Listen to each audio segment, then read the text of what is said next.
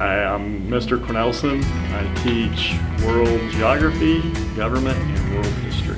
I coach girls basketball and softball. My last job, I was at Wichita Heights for 4 years, and before that I lived in Southwest Kansas. My favorite thing about teaching is just the students, and when they finally get something and the light bulb comes on, to see them get it is pretty good. We'll also talk about some weather extremes. We'll talk about the difference between weather and climate. Does anybody know the difference between weather and climate? Weather is say it again. Weather is your day-to-day and climate's your average.